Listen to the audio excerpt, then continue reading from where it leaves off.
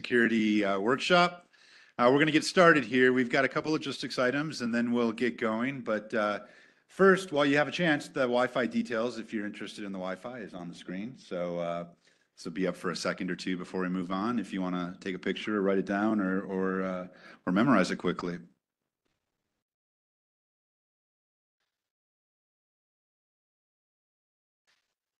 right, great. We'll let everyone get settled in here. Well, again, welcome. I've got a few things to say, but first I want to ask Kim Collins, who's from the Little America, to come on up, and he's going to give us a safety message for today.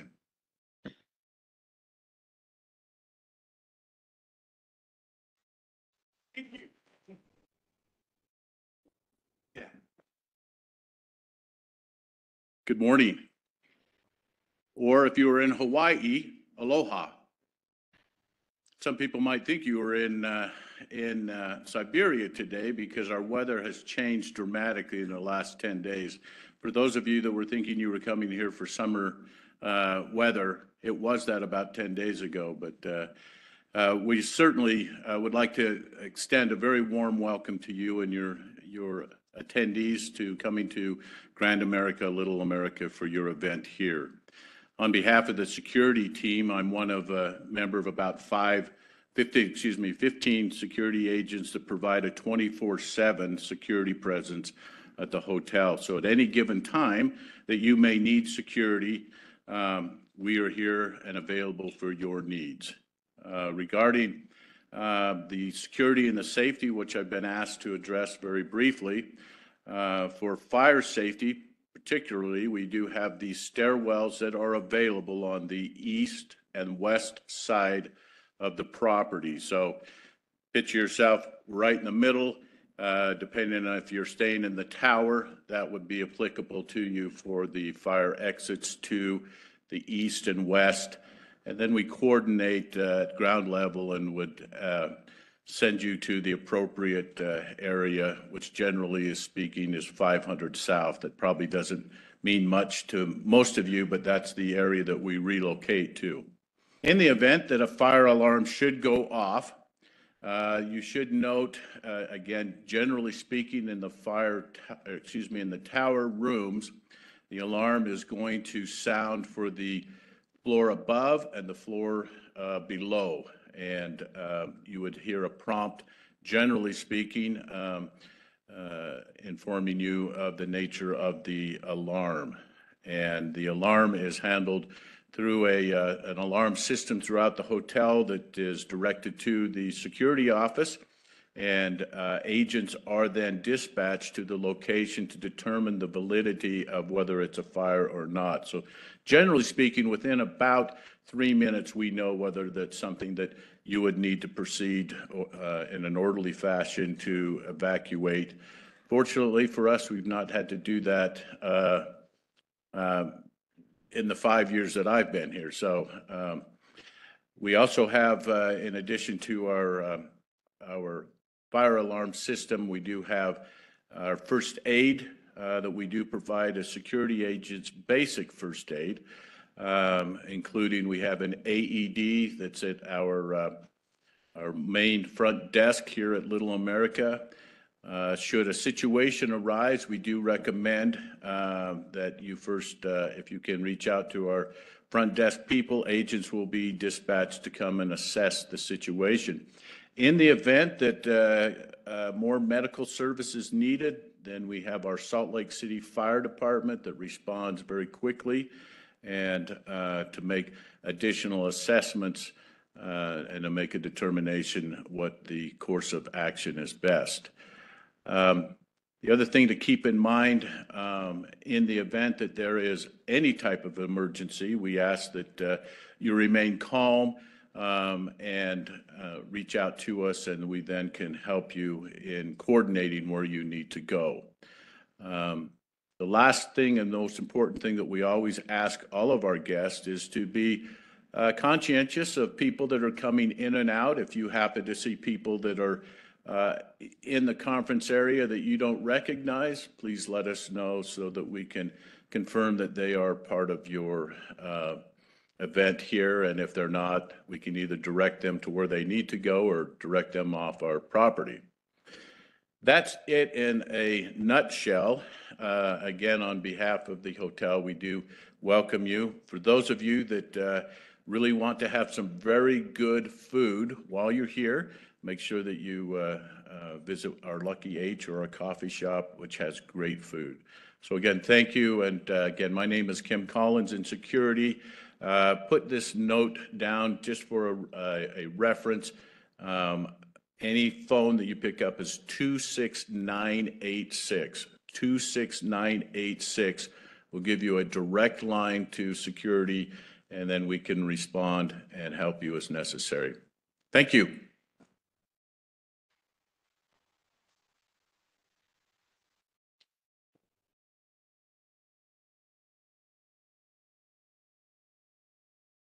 All right, well, welcome everybody. We'll officially kick off the Reliability and Security Workshop. We're excited to have everybody here in WECC's backyard, so to speak, in beautiful Salt Lake City.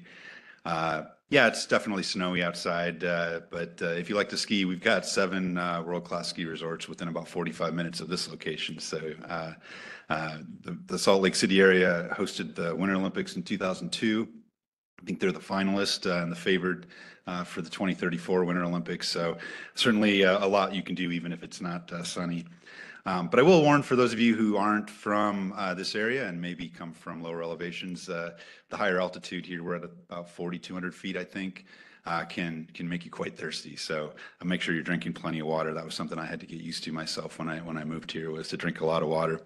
It's also the second driest state behind Nevada here, and I think we have about 300 sunny days a year, but today is definitely not one of them. But if this is your first workshop, your 10th workshop, regardless of how often you've been coming here, we do look forward to sharing our perspectives with all of you today. I am kind of curious, though, for how many of you, if you just want to raise your hands, how many of you are here for the first time, first Reliability and Security Workshop? Oh, wow, that's quite a showing. Excellent, excellent. How about kind of on the other end of the spectrum? Anybody been to maybe, I don't know, 10 or more of these? Wow, definitely have some veterans. Well, how about going way back? Any of you been doing reliability standards and compliance work since June of 2007? Excellent. Wow. Okay. Well, it's a great diversity of experience here. So welcome to everybody, whether you've been here for one or not. But just thank you for coming. We have about 250 people registered in person. We also have a hybrid option, so some folks are listening via our stream, and so we welcome them as well. Thank you. Welcome regardless of how you're present with us. I'm also pretty excited that we have a lot of WECC staff here. Our headquarters is here in town, and so we had a great opportunity to bring a lot of people here. And there's a lot of people that have done a lot of work to put together a really great workshop for everybody. And so we've got our meeting staff, strategic engagement, administrative support, and of course members of our Reliability and Security Oversight organization. And there's even members of WECC's executive team that are here or will be here throughout the workshop. So we look forward to getting a chance to meet everybody. If we could, I don't mean to embarrass everybody, from WECC staff, but I would ask if you could just stand up for a moment, just let everyone see who you are, please. And for everybody, yeah, definitely go find them on the breaks, introduce yourselves, and get to know them. They're here to get to know you better and to help with that partnership. I think we have an exciting agenda this week. We've really been on a long journey since mandatory and enforceable standards began. And, as we saw, some of you have been with us since that time first kicked off. Some of you are newer to the space, but I think that what you're going to hear from the presenters this week is really focused on our partnership and how we seek to understand, how we look in the work that we do to understand how well entities design and implement your programs, how effective you are, how well entities are able to identify and mitigate their own risks to reliability and security. Certainly, the notion of compliance and enforcement is an underpinning of our jurisdiction, but it's not why we do what we do. We do it to support reliability and security, and that's why this is the Reliability and Security Workshop, not the Compliance Enforcement Workshop. We focus on performance, controls. We try to have outreach like this to have dialogue so that we can best support our obligations that we have to understand that as part of what we do. And that's underpinned in our rules and procedures that guide the work that we do. We're required to base our programs on professional auditing standards. And those auditing standards have a really strong underpinning of ensuring that we understand how well entities do risk identification, risk mitigation, and implement control. So we look forward to sharing a lot through that lens with you all this week. And we think our perspective will help bring that to you a little bit because we have experience and we have more than 400 registered entities now. So we have experience that spans a lot of different types of entity types. And we certainly hope that that comes across through the presentations this week. I do have a couple of logistics items. If we go to the next slide, please.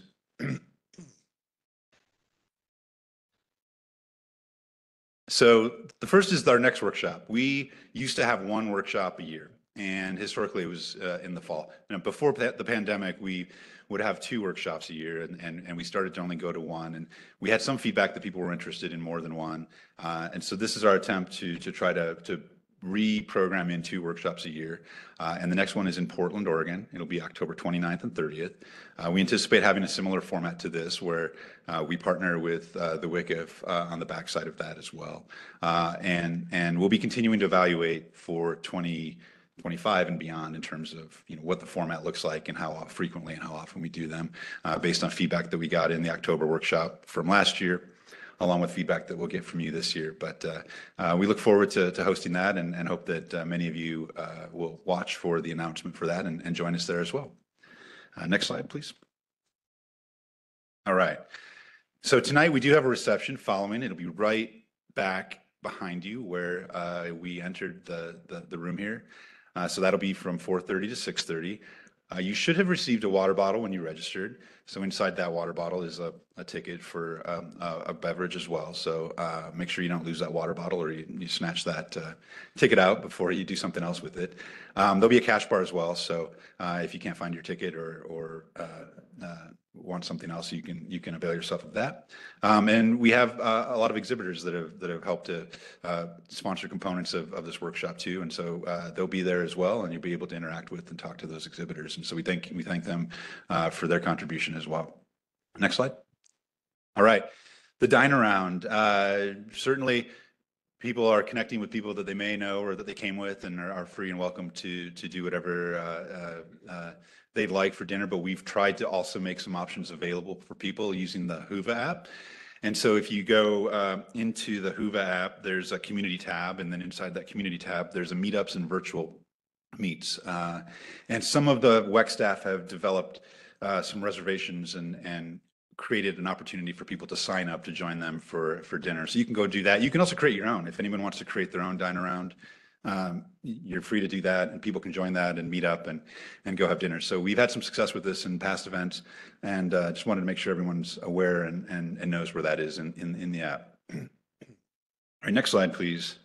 Okay, so the antitrust policy. This is the exciting part of my presentation is the antitrust policy. And it's all WECC meetings are conducted in accordance with their antitrust policy and the NERC antitrust compliance guidelines. So we all must comply with this. And I'll also note that this is a public meeting. As I mentioned, we're streaming it for participants that are watching as well. And so confidential or proprietary information should not be discussed in open sessions. All right, great. We're recording it. So those participants that are participating remotely, and those that may want, that we may want to look in the future. So we're recording it, and we'll post this publicly to those folks that have registered. You give your consent for your name, voice, image, and likeness to be included in that recording. We do try to make sure that the information is accurate and reflects our views. And I think that's an important component too of the perspectives that we share. Part of what WECC has the opportunity to interact with so many entities. When we see things that we think are pretty successful, we like to build that into our programs that we share with you in venues like this today. But all interpretations and positions are subject to change. And if you have any questions, please contact WECC's legal counsel, which we can help direct you to if you should so need.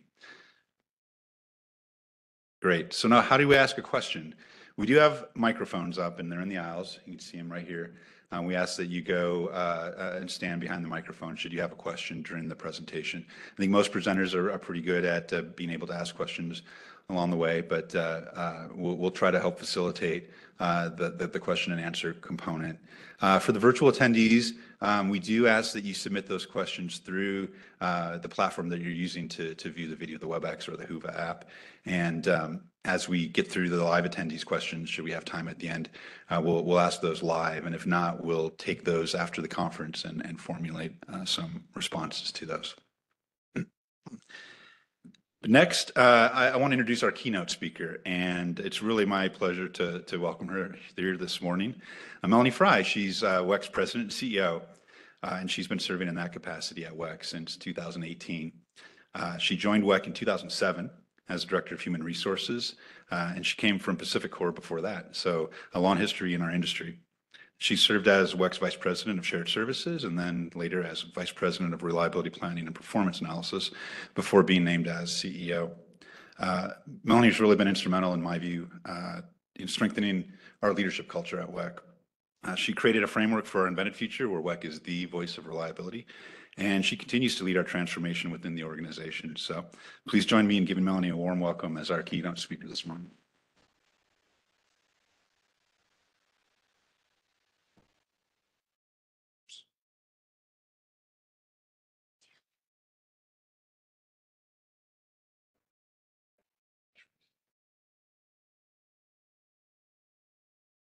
Good morning, and thank you for that warm welcome. It's hard to believe that 2007 was so long ago.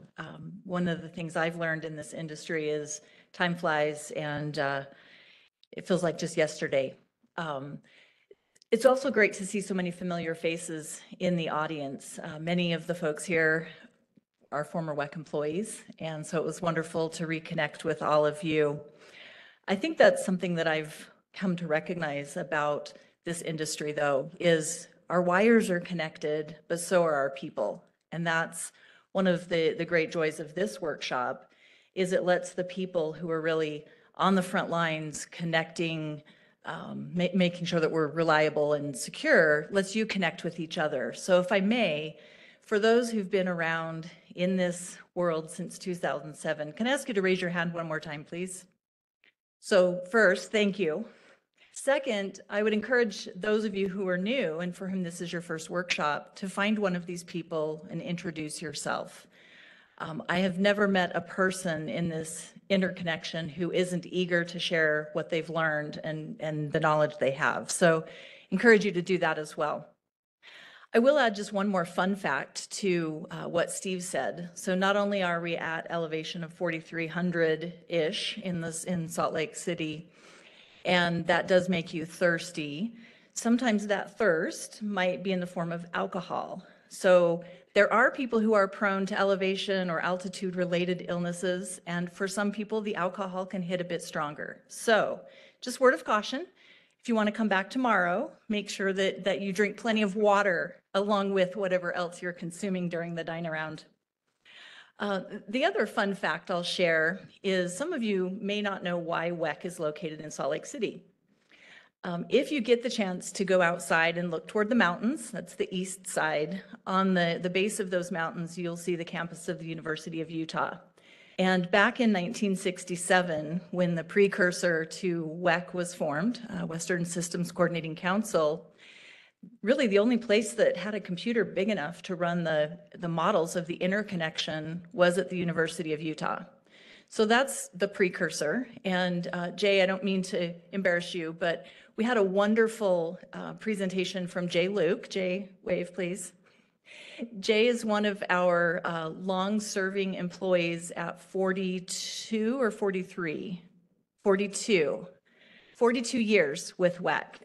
And at a staff presentation last year, he brought some of the original cards that were taken over to the university and would run the programs and the models so that we could assess the reliability of the grid. Today, you probably have more computing power in this little device you're carrying, and some of our employees are running these models remotely at home on their laptops, maybe sitting in their jammies at the kitchen counter. So we've come a long way as an industry and as WECC as well.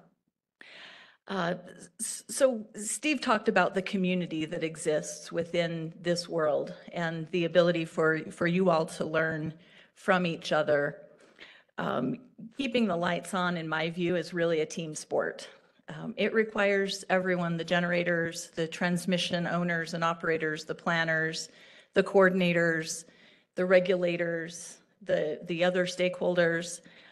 It requires all of us to be engaged and focus on a common mission, which at WECC we view as to effectively and efficiently mitigate the risks to reliability and security. For those of you who've been around for a while, you know that those risks, back in the early days of the mandatory standards, they were pretty well understood. We had a pretty stable grid, and when change occurred, it might just be one change, maybe a retirement of a plant or the development of a new generating resource. But over the next 2 days, we're going to dig into the aspects of this industry that continue to change, and we'll spend time talking about the work we do in registration, certification, compliance monitoring and enforcement programs, which we collectively refer to as our reliability and security oversight. It's really an intentional choice that we made to call it reliability and security oversight instead of, as Steve said, compliance monitoring and enforcement. And that's because it's a mindset. We're here for reliability and security. For me, compliance would simply be checking a box and saying, yep, we're compliant, we're going to move on. And more, we're changing that mindset, changing that focus to what are the actions needed to have a highly reliable and secure grid. So it isn't just about being compliant or not compliant. It's really about how well your programs are developed and how effectively they're implemented. And you're on the front lines of doing that every day. So while non-compliance and enforcement actions are a potential outcome of our oversight activities, that's not the reason we do what we do. Just as we know, it's not the reason you do what you do. It's really to serve that core function of electricity for our society. And I think that is becoming increasingly important as our world transitions to even more things being electrified. So we do talk a lot about risks to reliability here at WECC, and there are many, from the retirement of existing generating resources to the addition of new types of generation, new technologies that bring with them both opportunities and challenges, to the more frequent extreme weather events. And here in the West, we've experienced both the heat and the cold, and the ever-growing demand for electricity that's coming from transportation and home heating electrification, to just name a few. And I don't think any conversation is ever complete if we don't mention the physical and cybersecurity threats that are increasing every day. So I like the phrase, and I won't take credit for coining this, but it's everything, everywhere, all at once. And it's, you know, someone will ask me, what is the biggest risk to reliability? And I often say it's a hard question to answer. And it's kind of like if you ask me which of my children is my favorite, it depends on the day, what's happening. So I think the same is true for the risks to reliability. So much like the grid has evolved over the last decade, so too has the way we think about our role in mitigating the risks. Today and in the future, our focus is to be an organization organized around risk reduction with a holistic risk-based approach and using all of the tools that are available to us. We've talked about our value proposition being our independence, our partnership, and our perspective. And those things can at times feel a little bit at odds. We are a unique organization with an interconnection-wide view of reliability, and we have access to lots of data and information and visibility. And so we work very hard to try and turn that into useful insights for all of you. As a regulator, our philosophy is to apply a risk analysis to everything that we do. And I think that really underscores how our oversight role can actually fit and coexist with partnership mindsets. So while we're an independent organization in our exercise of our delegated regulatory authority, we partner with entities and organizations. And this is an example. WECC is a great example, and we're very proud to continue that partnership and know that many of you will be staying over another day and a half in your WECC meeting. We do this in support of our common reliability goal. And then at WECC, our broad interactions throughout the interconnection and the ERO enterprise allow us to provide a unique perspective back to you, the stakeholders on the front lines. One of the specific actions that we've taken at WECC is to create a centralized risk group. So if I go back a few years ago and think about when WECC would put out a statement talking about risk, you always had to ask the question, was this coming from the compliance and monitoring and enforcement mindset, or is it coming from what we call our RAPA organization, which is reliability planning and performance analysis? And at times, those two had a different answer as to how we were viewing risks and the direction we were trying to give out to industry. So we've set ourselves our future, and the way we're going to be thinking about this is to create a holistic view of risk that can then feed both of those program areas.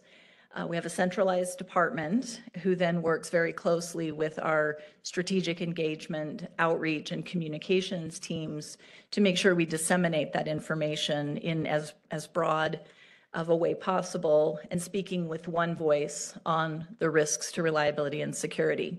So I'm hoping you'll start to see more of that coming in the coming weeks and months. In addition, we have a stakeholder committee called the Reliability Risk Committee. So we also are known for our acronyms. So you'll hear it called the RRC. And they are working on a process now to refresh the RRP, the Reliability Risk Priorities. So, you know, if only we had more letters in the alphabet, we could make more acronyms and initialisms. But I call your attention to that because in the next week, we will be posting a first draft of that refreshed work. And we would welcome and encourage stakeholder input and comments on those risks, as that will be presented to our board in June for approval and then incorporation into both our staff work plans and our technical committee work plans in the coming years. So I want to take a few minutes and talk about, we've formed this new group. We have an internal view where we're looking at a holistic view of risk. How's that showing up in our work? We have a couple of examples that we want to show. One of them is in responding to cold weather preparedness. I'll give a recent example of how this holistic view works. As you're probably aware, if you've been involved in this for a while and as you're new, you're coming up to speed on the situations that have happened with cold weather. Dating all the way back to 2011, the first big event that had electric system impact from a cold weather event was in, as I said, 2011, where we had unplanned generation unit outages. And most recently, we had the 2021 and Winter Storm Uri, and 2022 Winter Storm Elliott. I didn't know there were names for storms, but this is a thing now. The ERO enterprise recently announced that we would be launching a review of the 2024 storms, Heather and Jerry. So by June of this year, you'll see an updated report because we're trying to assess, are we getting better? As an industry, are we getting better at responding and preventing the impacts of these cold weather storms? So that was a little bit of an aside. But going back to the centralized view of risk, we coordinated across our organization to take a cohesive approach in how we were going to conduct some reviews and assessments leading into 2023-2024 winter. So our team working across the silo, centralized group identified that the generation in the Western Interconnection that was most susceptible to cold weather impacts. And then we were able to use a cross-functional approach to confirm winter weather preparedness. making sure that entities had adopted recommendations and had plans for winter. Fast forward to today and going forward, we now have cold weather standards that will be going into effect, and they'll need to continue to be developed as we learn.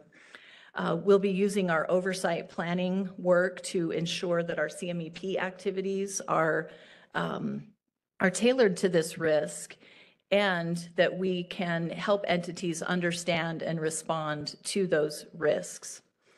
The second area that I would like to share is related to grid transformation.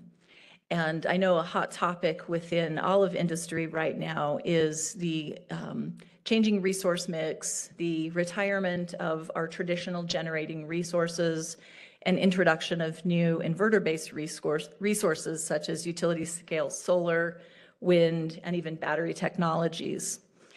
With them come both opportunities and challenges. So since the initial event that was attributed to inverter-based resources, the Blue Cut Fire, that report was introduced in 2017, which feels like just a few minutes ago, but we've got a lot of lessons learned over the last several years, and there have been several additional events since that time. So on the one hand, we're learning, and on the other hand, we maybe are being a little slow to adopt some of the best practice recommendations in order to respond to these challenges. So WECC, working with NERC and the other 5 regional entities across North America, we're dedicated to identifying and addressing these challenges associated with inverter-based resources because we know the penetration is going to continue to increase. Recent ERO enterprise assessments identified a gap in reliability associated with the increasing penetration of inverter-based resources and undertook some work. So if we look back at when the original bulk electric system definition was created, it applied to about 97% of the conventional generation.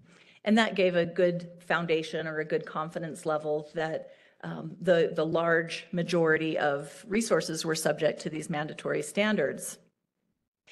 As the resource mix has changed and evolved, an analysis that was done back in 2021 revealed that less than 85% of the inverter-based resource generation was covered by the similar standards.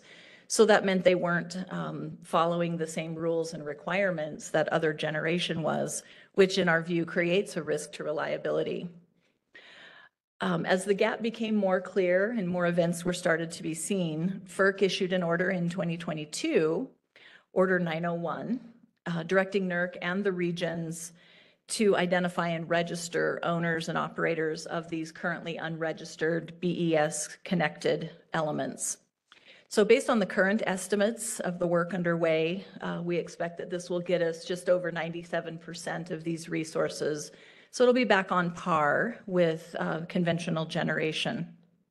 The work is progressing quickly, and just last month, the NERC Board of Trustees modified the registration criteria to support registration of these inverter-based resources.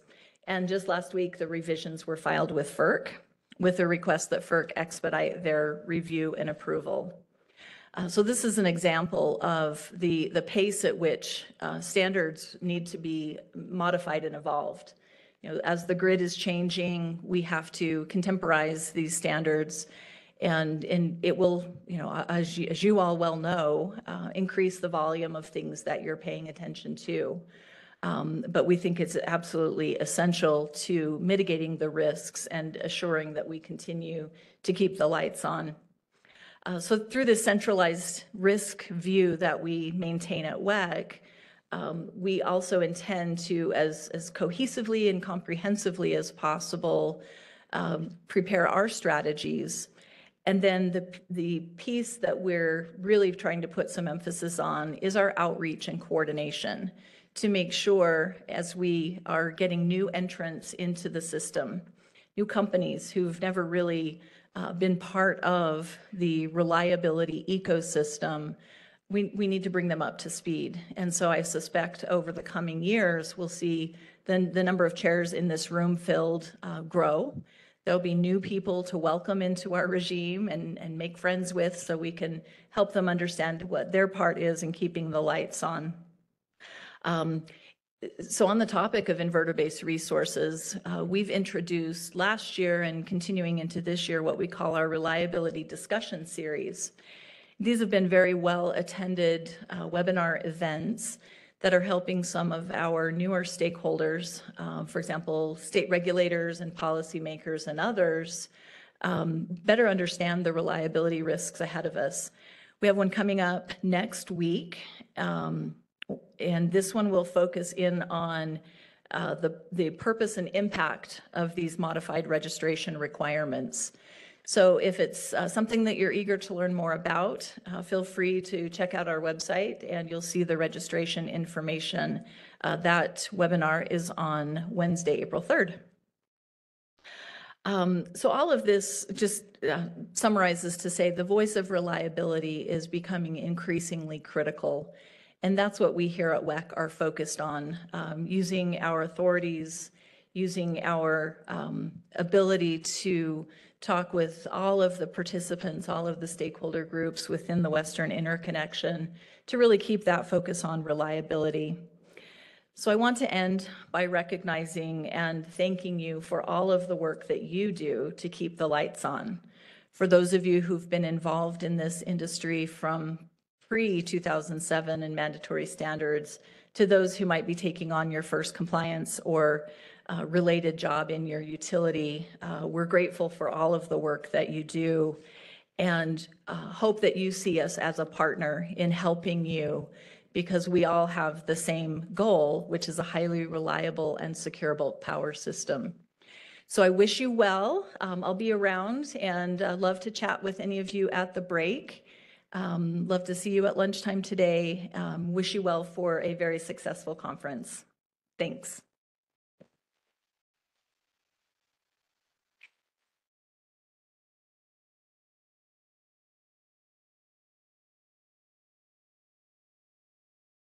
Thanks very much, Melanie. We'll get moving here in a little bit. So a solar panel and a wind turbine were hanging out, and the solar panel said to the wind turbine, "What do you think about all this grid transformation stuff?" The turbine said, "I'm a big fan." Meanwhile, there was a battery energy storage system, and he was like, "I don't mean to eavesdrop, but I'm pretty charged up myself."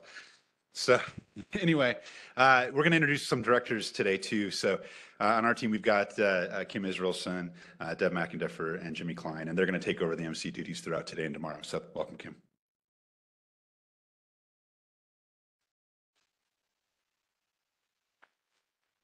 So I love Steve's jokes. He told me one about a small zoo that I share with my family often. So catch me on the break and I'll share it with you. I want to thank Melanie for starting us off and really sharing why WECC is in Salt Lake and also the challenges that we're facing with grid transformation. In that light, you will hear in this next session from NERC how they prioritize standard development projects and upcoming changes to inverter-based and distributed energy resources, along with the response to FERC Order 901. So please join me in welcoming Latrice Harkness, Director, Standards Development, and Jamie Calderon, Manager, Standards Development from NERC.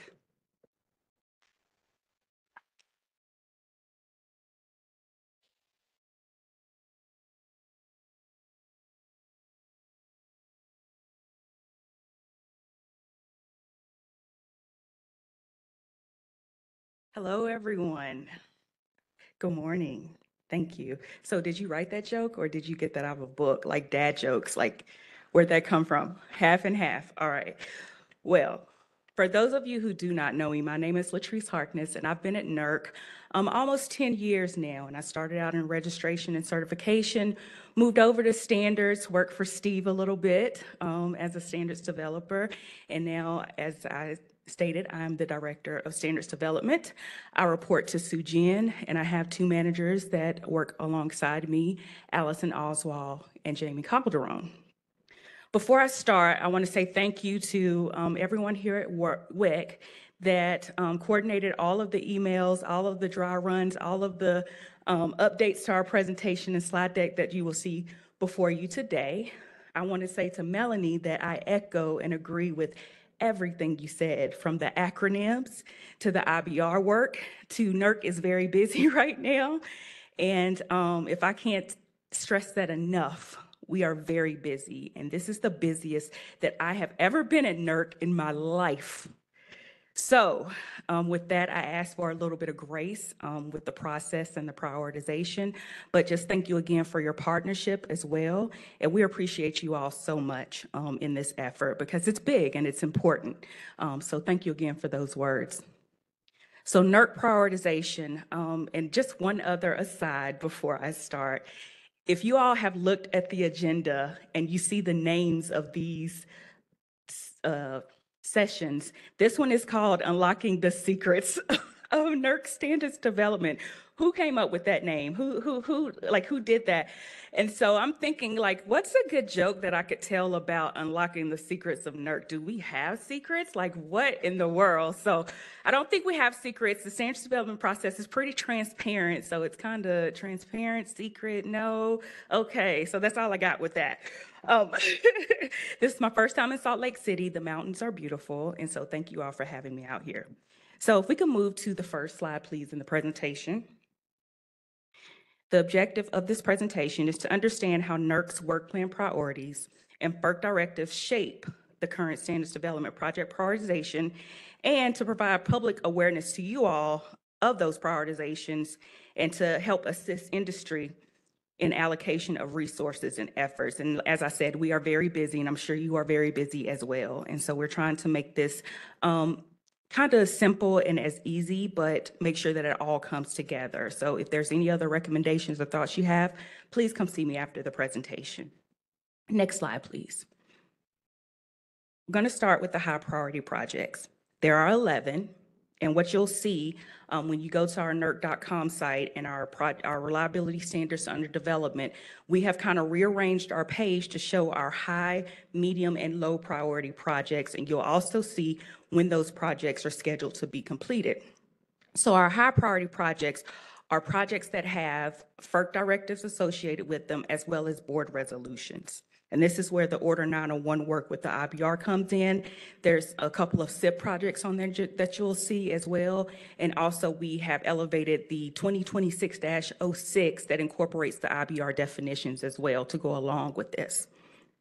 We have other anticipated SARs, and Jamie's going to talk in depth about the Order 901 work plan and just the whole process that we're going through from 2024 to 2026 to have those standards presented and adopted by our board based on the Order 901 and those tranches that FERC listed in there.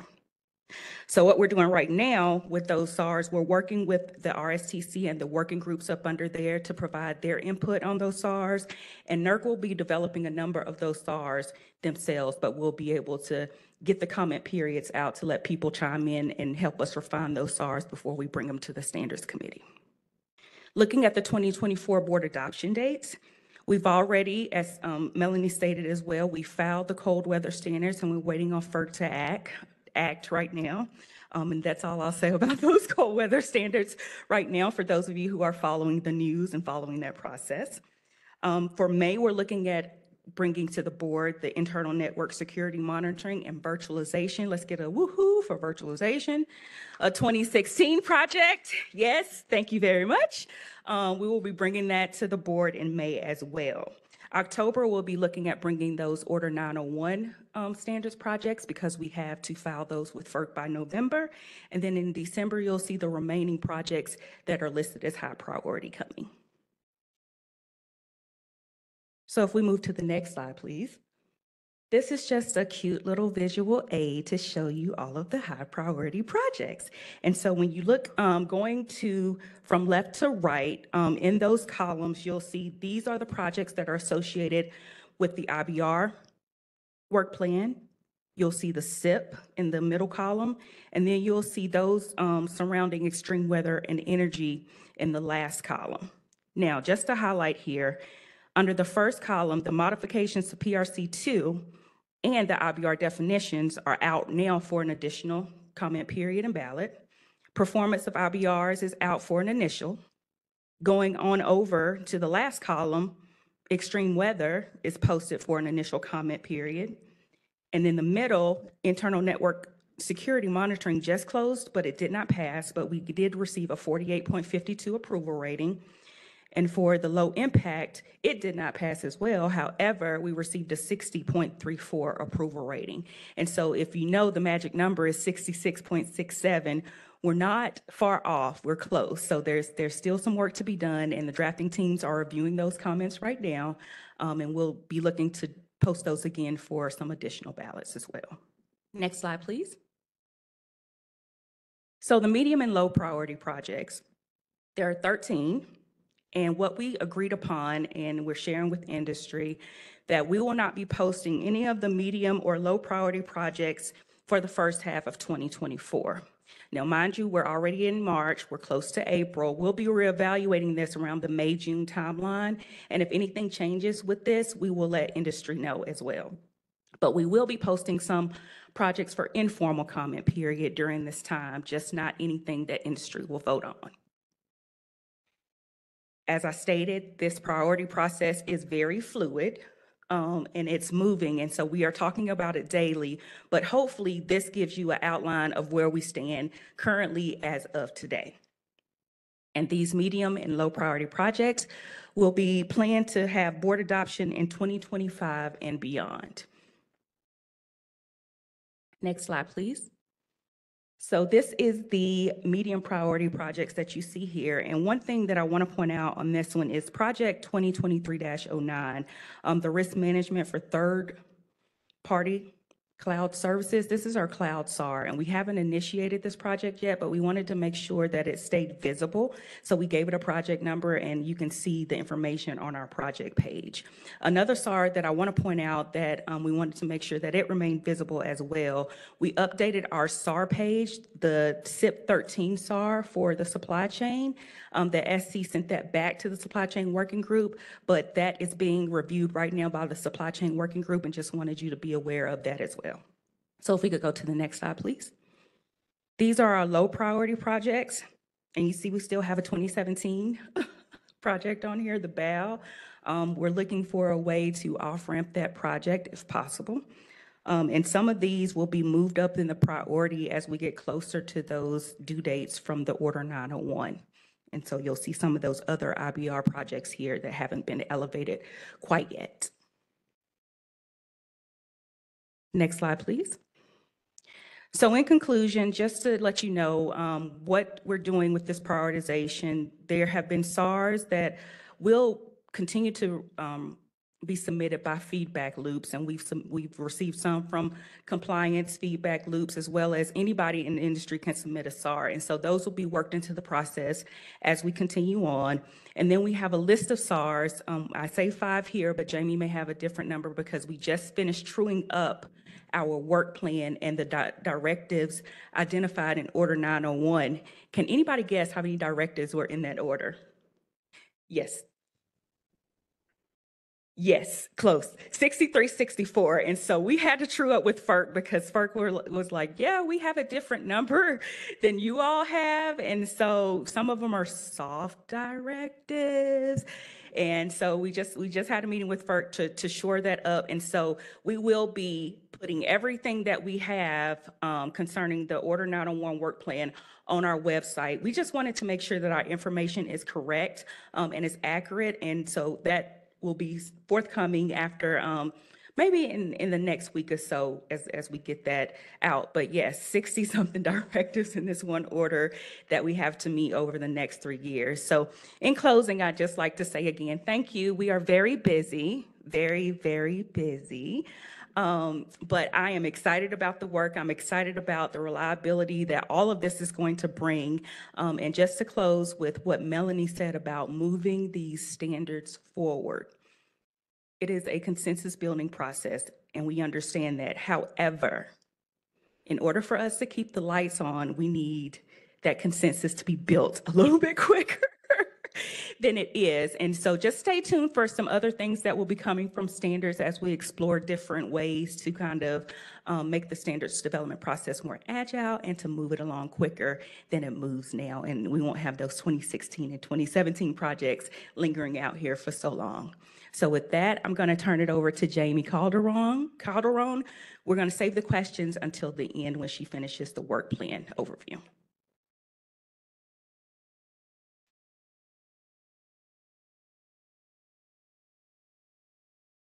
All right, good morning.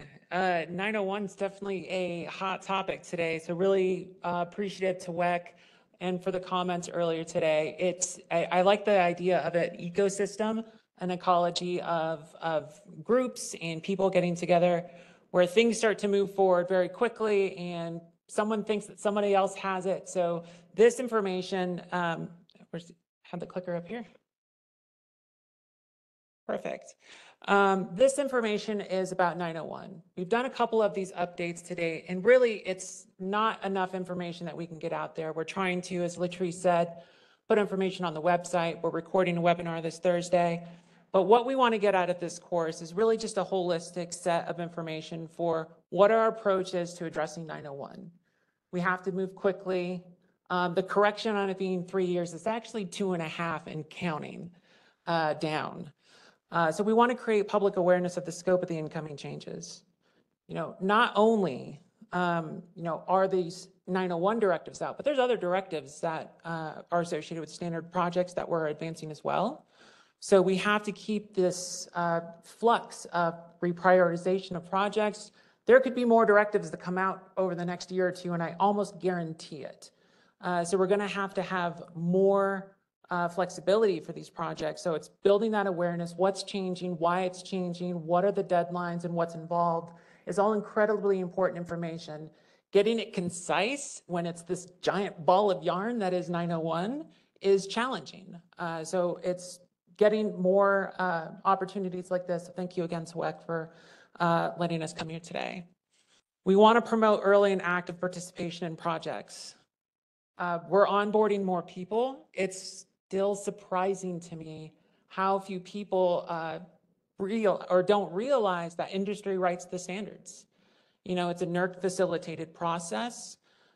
We have developers that ensure the projects stay on track, that's got all the information that meets the objectives in there, but it's volunteers from industry who are working full-time jobs who come and participate in the standards development process. So, and we can't thank our volunteers enough because they come and work on teams that are being asked to meet several times a week for hours on end and then develop the process and then having to answer questions to industry. It's challenging, but it's not just one person alone. It's never just one team member or group of team members alone. It's a whole process. So this presentation is part informational, part call to action. If you're not involved in a standards development project and you're interested, please consider that. Or if you know someone who's an expert in the fields that we're talking about that's in your group or your company, have them consider at least observing some of the projects, shadowing. They don't have to be a full-fledged team member to participate. Don't just wait for the comment periods, get involved early. These things have to move quickly, and we want to make sure all of the information is available to people and people can participate in the process as much as possible. Now, quick overview on 901. FERC issues a nice holiday surprise just before the holidays every year, and last year was no different. We were expecting it. There was a NOPR that had, which is a notice of proposed rulemaking, industry comments, and then eventually there's a set of directives that come out in an order. As noted, there is 6 plus directives and soft directives, which may not say NERC shall or NERC must, but say this process should as a follow-up sentence. So that type of thing, we're trying to collect and make sure that we identify each of these individual objectives within this comprehensive work plan that we're going to be updating and putting on our website. Now, by the numbers, there are 4 milestone dates through November 2026, and that's 2.5 years away. We've already passed milestone 1, and I'll go through them in a little bit more detail, but 901 addresses a wide spectrum of IBR-related performance issues, modeling issues, how studies use that data. It's a wide variety of different components. It's easy to see how an individual project that just takes that information and as a general, like a normal project would, they have a set of objectives in their SAR, which is the standard authorization request, and they go and develop the project. But these cannot be done in isolation. Some of these projects feed directly into each other. For milestone 2s, we'll get into, we're doing more information together, joint webinars, ensuring that the information for how these projects feed into each other and relate to each other is information that's available. So we have to ensure that there's a lot of coordination, not just between the projects, but between industry at large. What we're doing to move forward has to be this single holistic approach while taking into account industry's preference for certain language within the standard or certain requirements. So it's this continual kind of balancing act between assuring that we're staying on point with the objectives of the standards, assuring that industry's views are represented within the standards because industry writes the standards and votes on them. We do have to move quickly. So it's a lot of coordination that has to happen very quickly. I think I used the word last time I presented, the word extensive about 12 times. I'm going to try to only use it that one time I just did. But by the numbers, it's 4 milestones. We're looking at about approximately 10 or more standards development projects right now over the next 2.5 years. That is a lot of projects that are related and working together. Now, I spoke about the milestones, so let's talk about what each of this is. The first one was back in January 17th, we were required by FERC to file our work plan, which was what is standards approach going to be for this ball of yarn that we just gave you just before Christmas. And it was a comprehensive work plan that had some strategy, some things left unfinished or yet to be determined. So there was some information that we needed to fine tune. What are these projects specifically going to look like over the next year or two? How do the modeling standards need to be changed? What do we need to change to ensure that we not only meet the objectives, but really satisfy how this fits into the current family of standards, short of just retiring a bunch of standards and building new ones, because that is an incredibly challenging component, not just from a development standpoint, from an implementation and compliance standpoint, as I'm sure you're all aware. So there's a little bit of work that we were doing in January still. It's been 5 months since the order came out, and we're in a much better place here than we were in January. So we have more information on milestone 3 and milestone 4. So milestone 1 was really just that first initial work plan. It's currently not on our website other than where it was filed with FERC in that FERC filing. So as Latrice said, starting next week, we're going to be putting an updated work plan with new information and more concise. Some of the feedback we got was this was a lot, and it was. We're trying to make sure that what you need to know is provided. If you are a regulator, what do you need to know? If you are an asset owner, what do you need to know? Trying to retool the information in a way that is more digestible to the various readers that will be looking at it. So there's a little bit of information that we're changing because of that. We want to make sure that it's understood. We want to have people participating in the process and have the available tools necessary to just jump right in. So this November, 2024, that's November 4th, not even the full month, we have to file milestone 2. That's IBR performance based on disturbance monitoring data requirements and post-event analytics. We've broken that into a set of directives that are looking at IBR performance to essentially ride through disturbance monitoring events. So voltage and frequency disturbance events.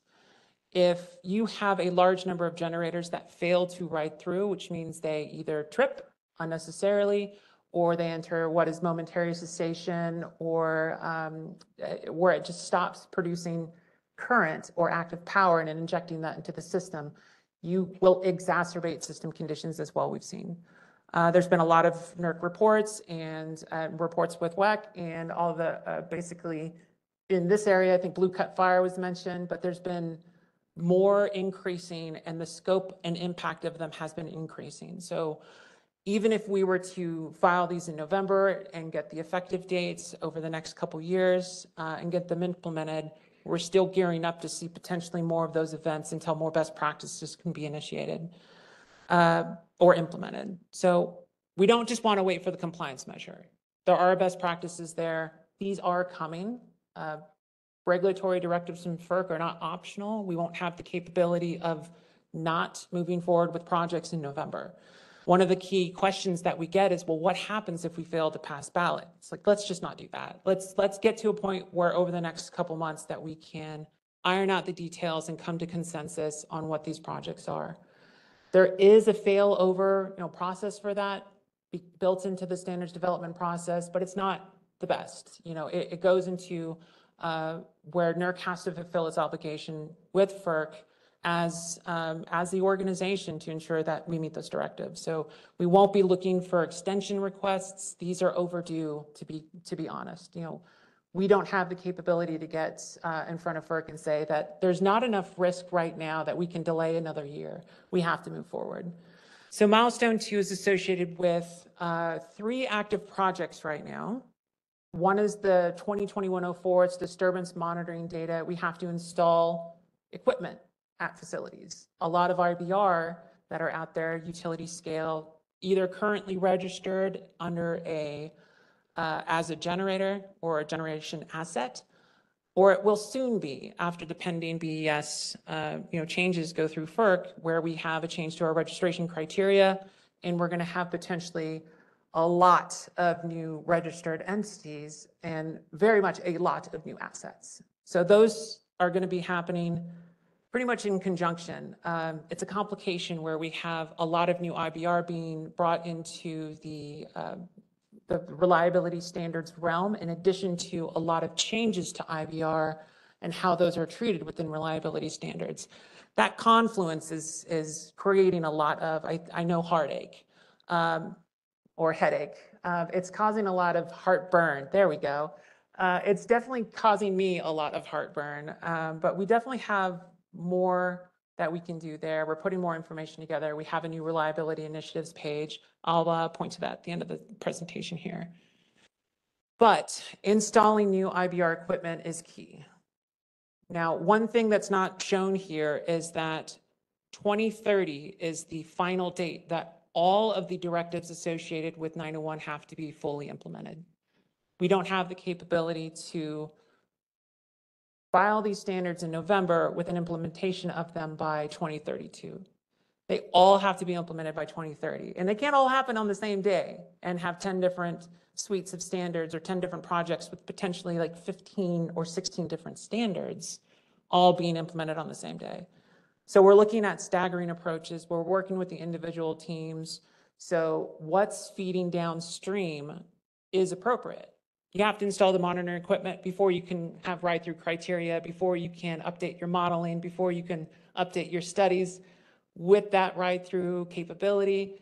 It's a one after the other approach. So there's some things that we're trying to keep in mind here with milestone 2. Not everyone can just go out and buy equipment all at once and expect that the supply chain that produces and supplies this equipment will just be able to get that to the facilities.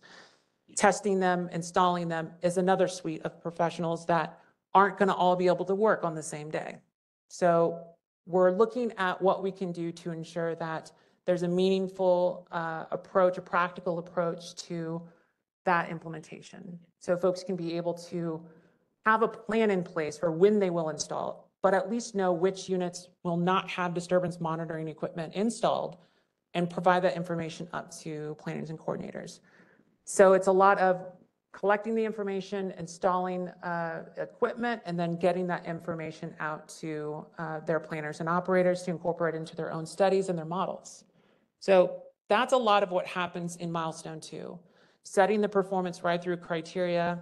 They don't operate the same as synchronous machines. They don't have inertia. So what does that look like from how do they ensure that they remain connected electrically and injecting current? We're looking at a separate standard for IBR ride-through for that reason.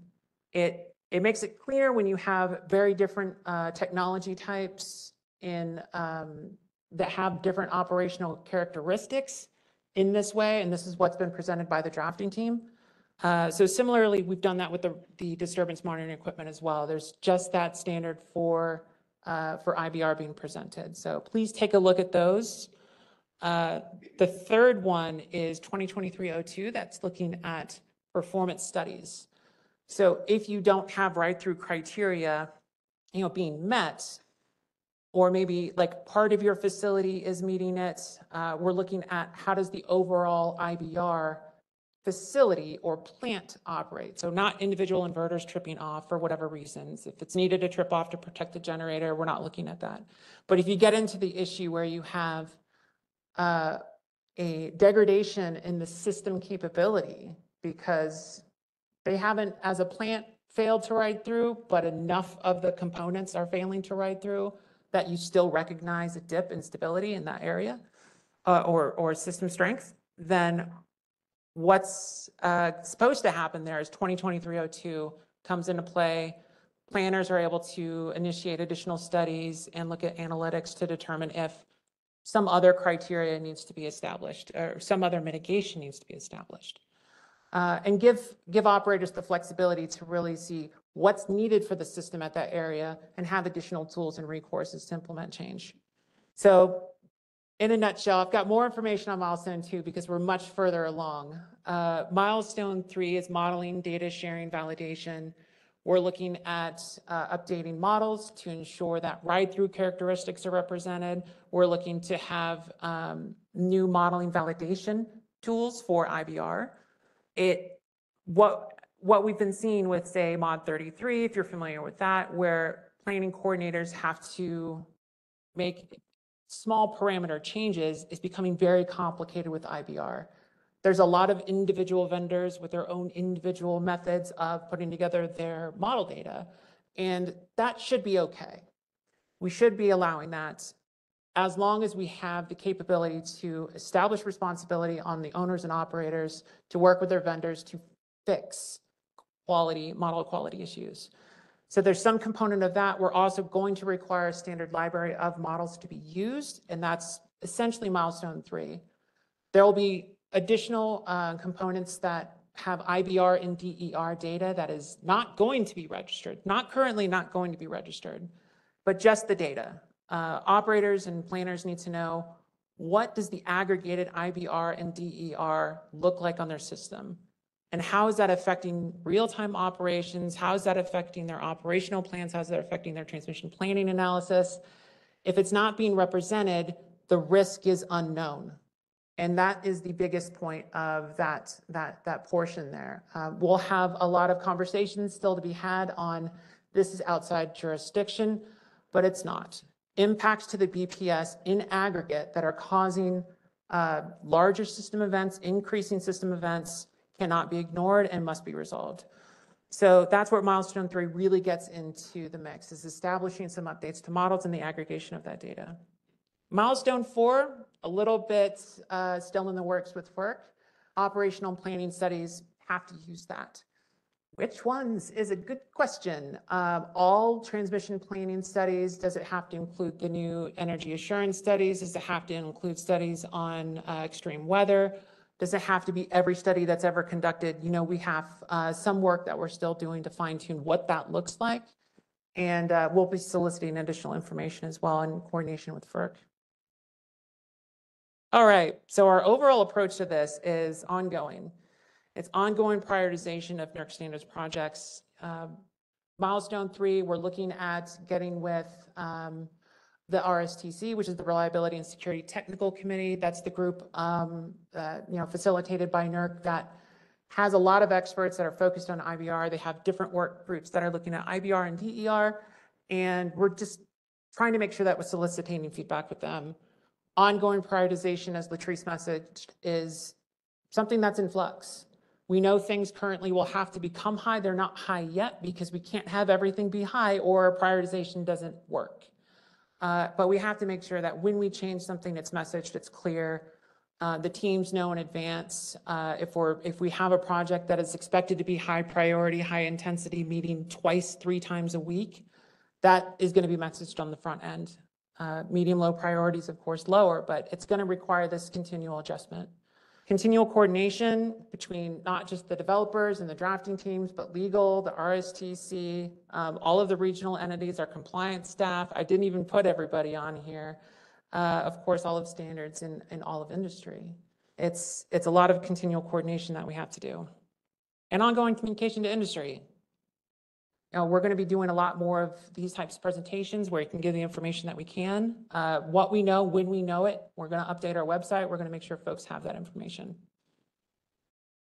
Again, so continual coordination between NERC engineering, legal, and standards.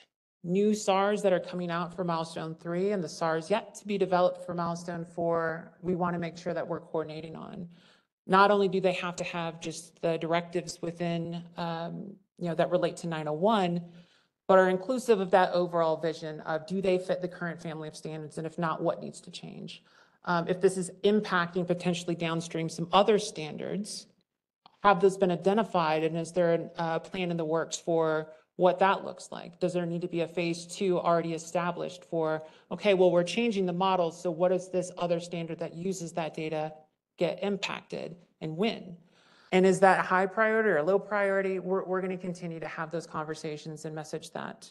So that upstream, downstream projects coordination is really what that means. Milestone 2 is easy because we're in it right now. We got 3 projects.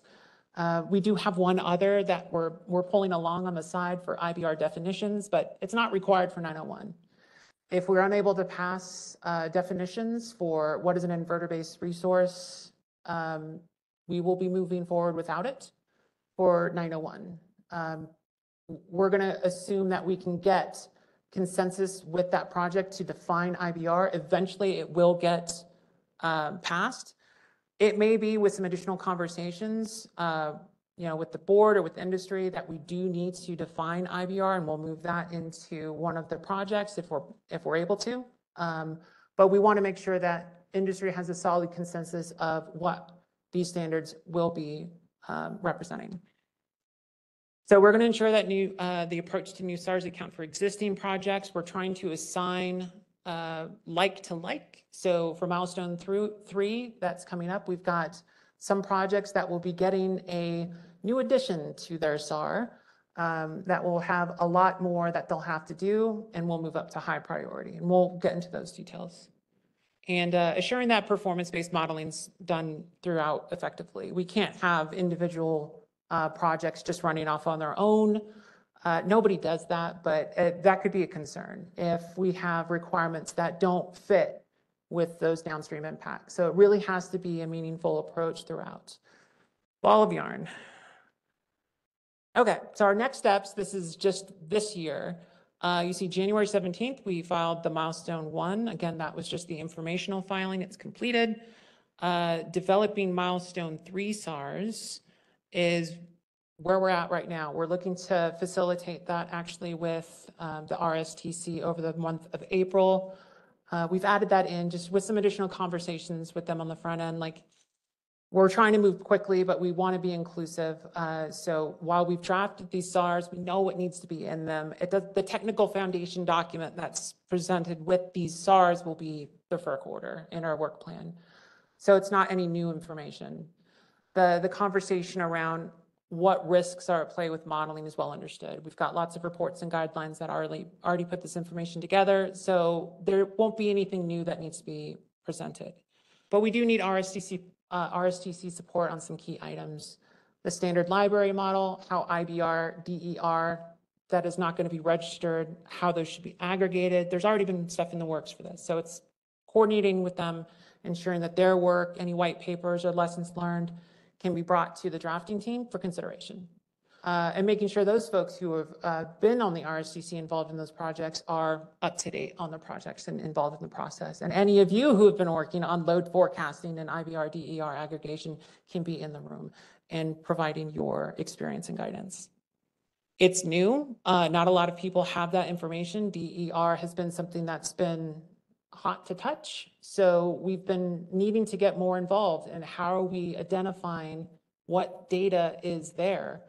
A lot of the data may not be there. So what is the aggregation method? How are you assuring that your real-time monitoring and system tools are at least factoring this in? and to what degree those are being factored in. And can we share that information and ensure that we have like a common approach to aggregating this information? So there'll be some ongoing needs. Guidance is not appropriate for a reliability standard requirement. What you should or could consider is never appropriate.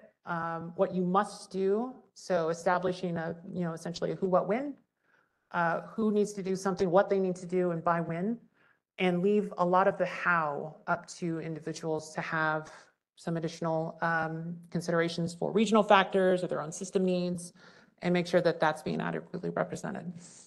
But we do need guidance as well. So there'll be supplementals that we'll have to probably put together for this. Ongoing coordination with RSTC is going to really help with that.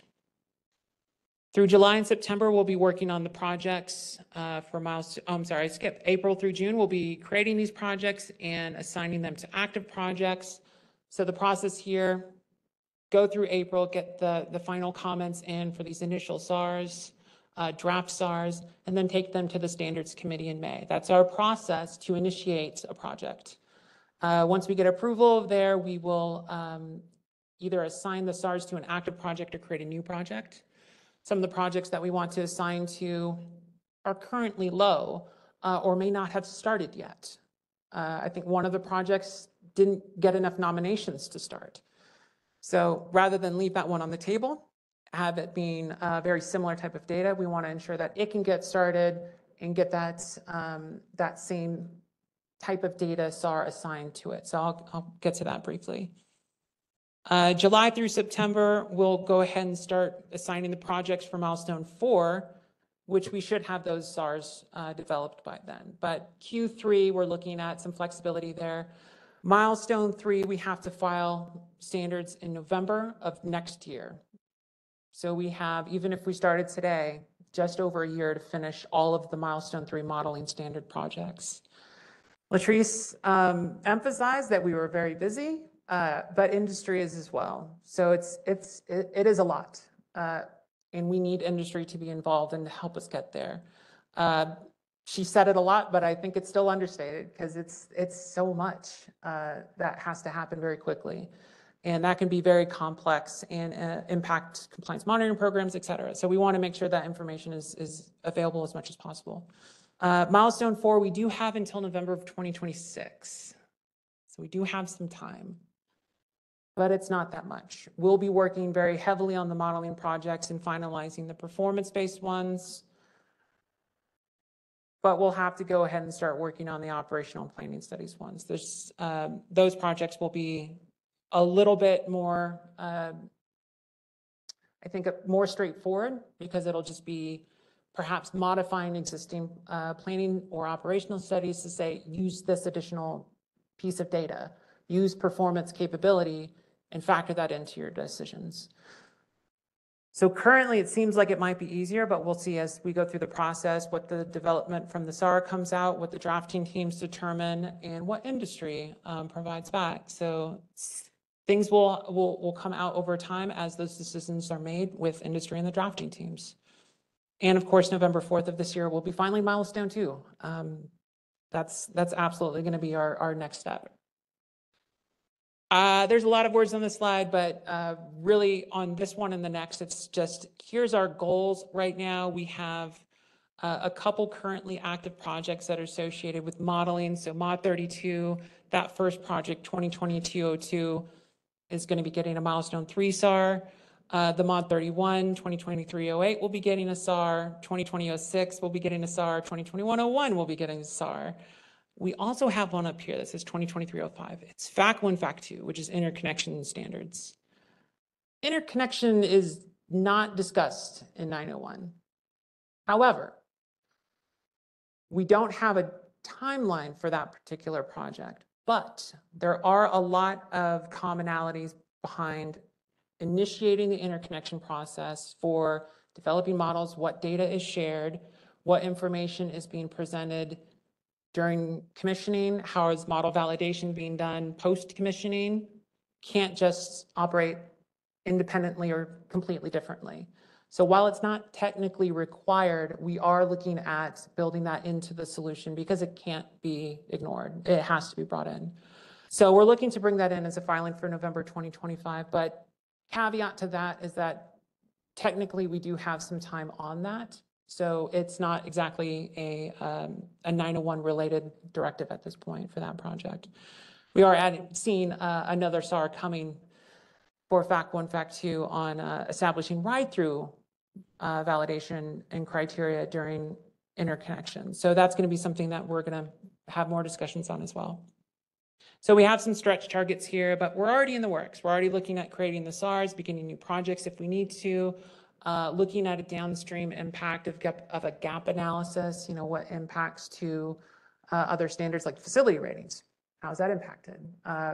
We just need to make sure that we're crossing every T here as we go through this process to ensure that the changes we make are reflected in all the other standards. So it'll be a process.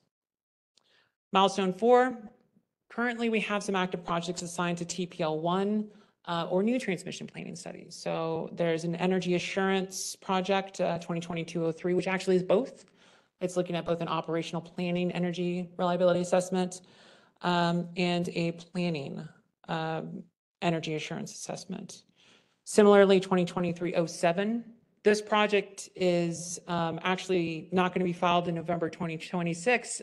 This was actually a FERC directive to be finished this year. So the project being on this slide is incorrect. And that was something that is potentially going to be reopened as a phase 2.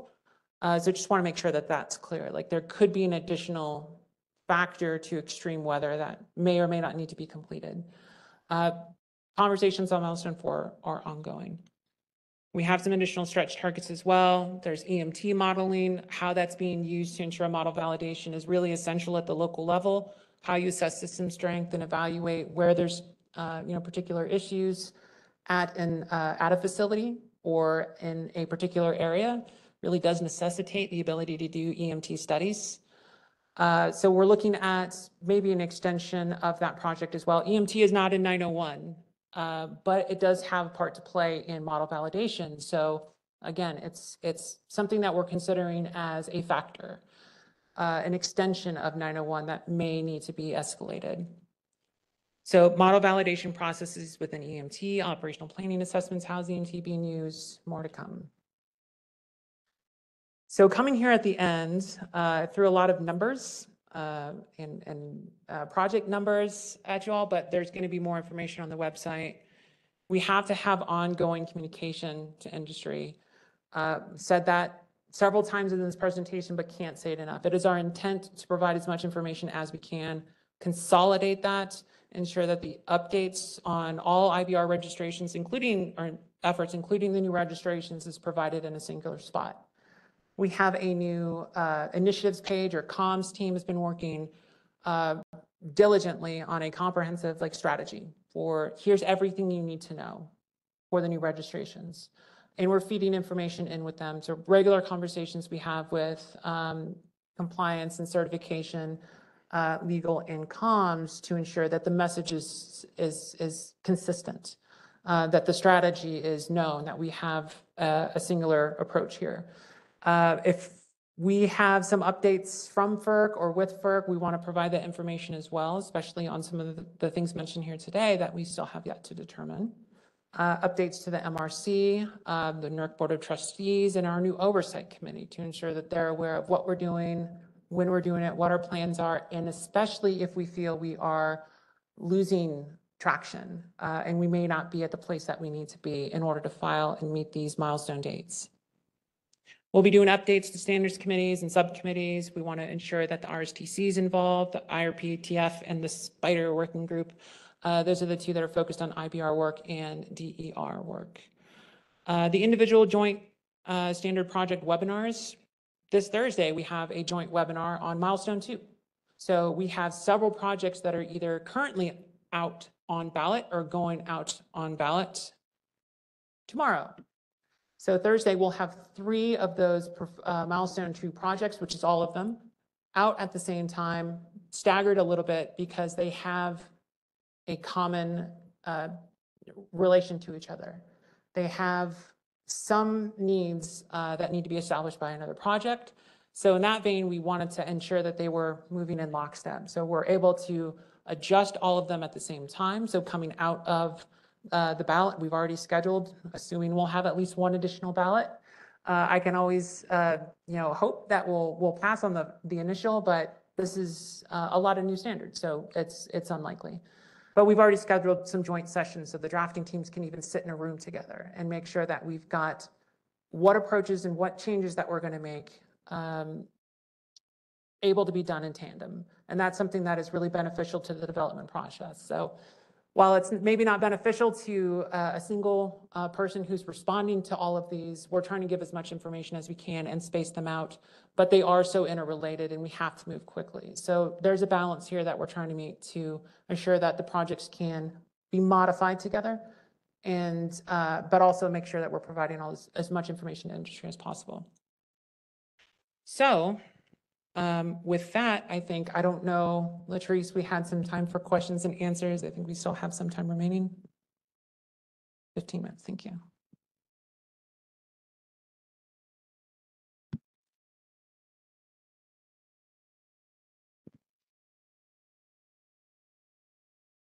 Thank you. Thank you, Jimmy. Jerome Gabi from San Diego Gas and Electric. This is huge. I mean, it's like you said, it's a ball of yarn. And I think at this cold state of Utah right now, we could probably use some quilts or some sweaters or something to keep us warm. And this is keeping us warm and keeping us moving.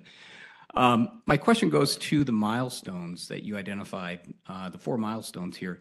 They definitely and understandably are O&P focused, but I'm wondering if there's consideration of that SIP kind of rollout to this 901 ball of yarn. Yeah, excellent question. There was one directive, it may have been one of the soft directives. NERC determined through its development process, like should there be cyber informed planning changes. That's actually some work that's being done at the RSTC. We're coordinating with them to make sure that we stay on track of that. Obviously, the changes like new equipment's being installed that will impact what is a low impact facility or a medium impact facility if you now have new router and methods of communication at the facility.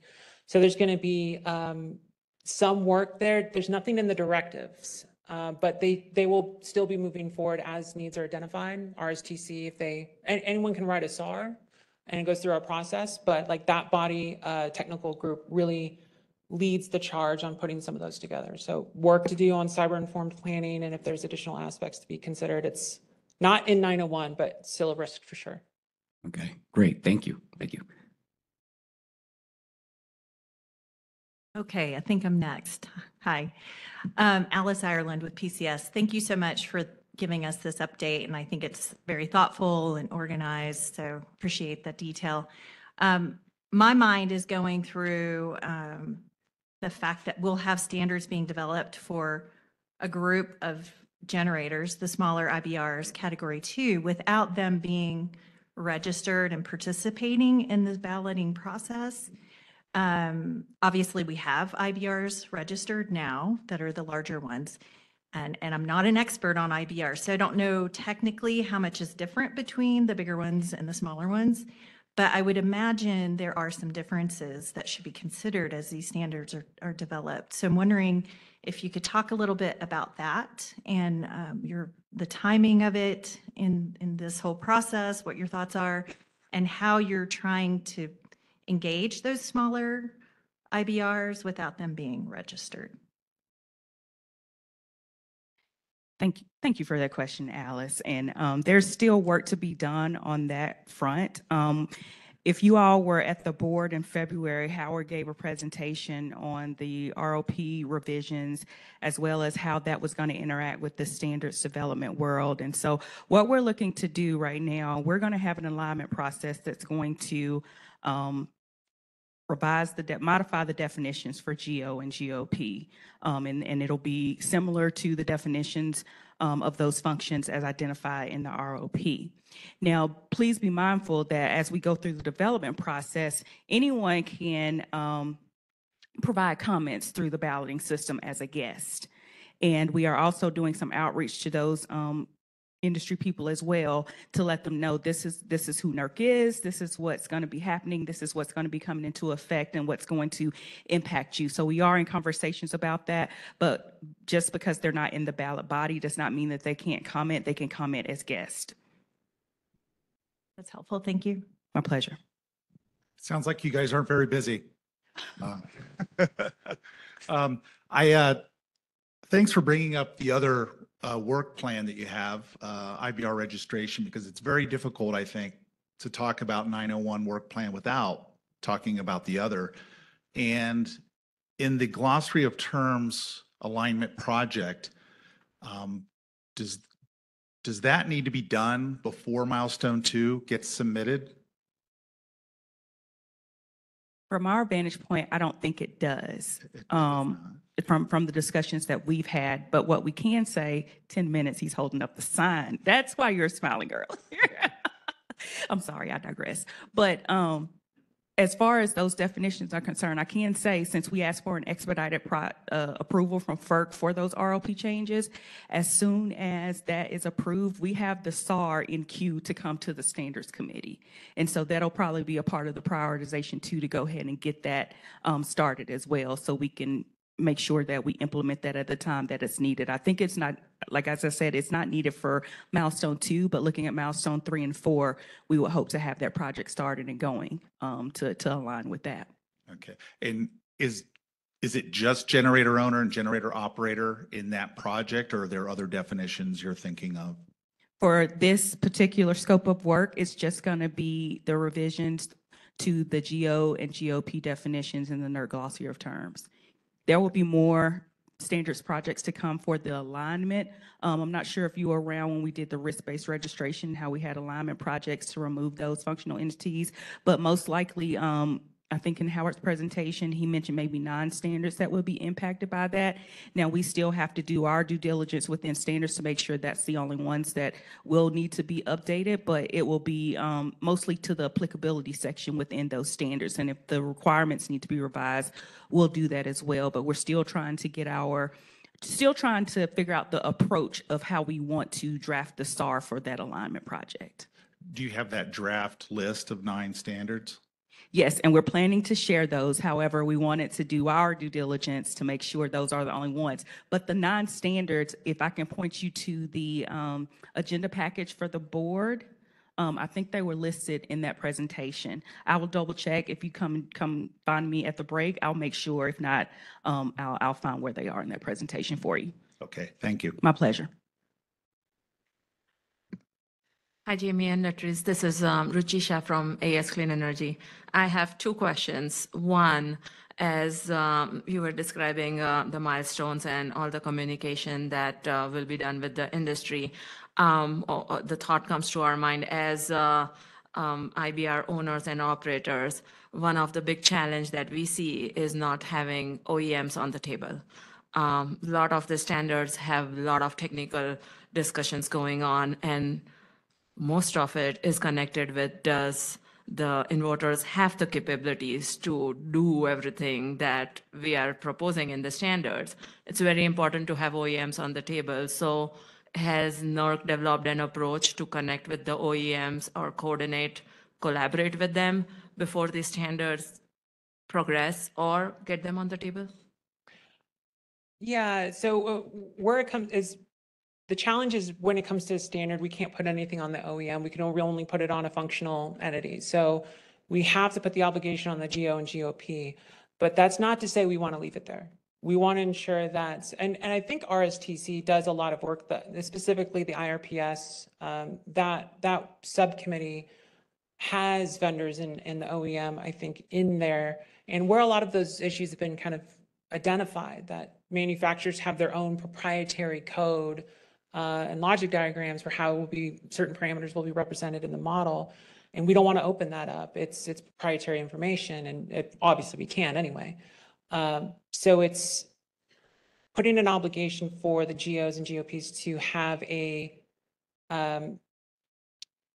model quality improvement in some vein does require more coordination between the asset owners and the vendors. But the vendors need to be in the room when those discussions are being had. So how they can be, how they can be best done, what kind of guidance can you provide on the front end. And this is obviously one of the reasons why the interconnection process is so key. One of the things we hear is if you get it done in the interconnection process right the first time, you don't have to go back and spend additional money for a new model. Same with EMT studies. If you get that done initially, you won't have to go back and get it. It'll just be part of that upfront cost, potentially. We don't have this conversations in standards too much, but I've heard that in some of the RSDC work that's just been done, that those have been some shared concerns. But more to be had in those groups for developing perhaps some guidelines and workshops. I think we're looking at, I don't want to speak too soon, a potential conference on IBR with RSTC. It's in the works potentially. We know it's needed, so it's just really a matter of time. Okay, thank you, Jamie. The second question I have is, as we have been thinking about the milestones and the implementation of this, one of the big concerns, again, as IBR owners we have is supply chain and implementation of the standards. It's great we will have a standard, but we need time to implement this. Some of these standards requires equipment to be installed, configured. So has there been a consideration as May 2026 is ticking, it's the time, right? And so has there been any consideration provided or considered for this? Okay, yeah, just on the same for disturbance monitoring, I think was that that standard. So having a known information being provided up, which units won't be able to meet the deadline, not so much to file for an extension, but to ensure that there's a corrective action plan in place on the front end. So we have to provide considerations for supply chain issues and things outside the entity's controls. And it's not a new thing. We've done that with TPL 7 for GMD equipment, so transformers as well for GMD studies. There's a potential cap or corrective action plan for you have to change out your transformer and you can't just install it tomorrow. And if you need an extension because of supply chain issues or something outside of your control, that there's a process in place for that. We're looking at something similar. Great. Good morning. Srinivas Kapagantula from Arivan Energy. Couple, maybe one observation and maybe one question. Second, what Ruchi just said involving kind of the right people. And even what Alice said probably earlier would be the best when you are actually trying to draft some of these standards for folks that are not currently in the room. So, I think at the RSTC, Mark Lobby said that there was going to be some kind of outreach to the industry to get the right folks on the drafting teams. For all the SARs that you mentioned, at least the ones that are going to come to the RSTC pretty soon, are all those SARs being drafted by the RSTC, or are you drafting the SARs and giving the RSTC an opportunity to simply comment on them? The latter. We're initiating those for timing. As I said, for milestone 3, we have until November of next year. So we're trying to move quickly. The objectives are known. So we want to go through that process for incorporating comments, but it'll also go through a whole SAR revision or review process as it gets initiated by the standards committee. So there'll be another opportunity for collecting information, revising the SAR, and making sure that it meets all of the expectations and objectives. Great. So when you form the standard drafting teams, can you publish that information by sector as opposed to who's on the drafting team? Because I believe if you publish that information by sectors, you would actually know whether the right folks are on the standard drafting teams. Because right now it's all done by segments, and a bunch of the IBRs that you actually want on those standard drafting teams are not there.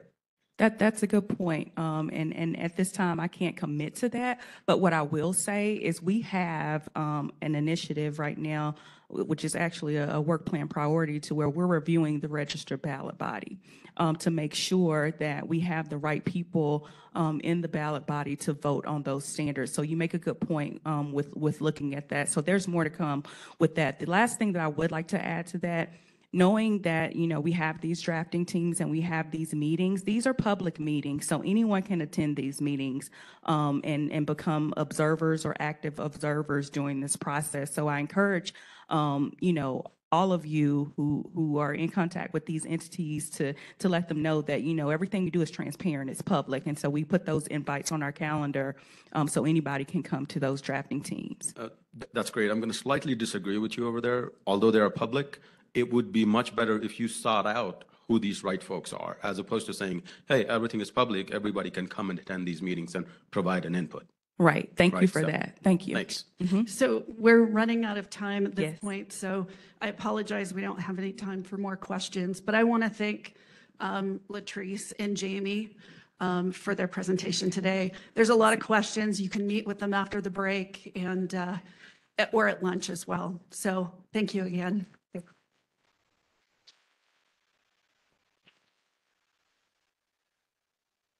So now we're going to take a break. If everyone will come back at 11 o'clock, and we'll get the next session started at that time. So thank you.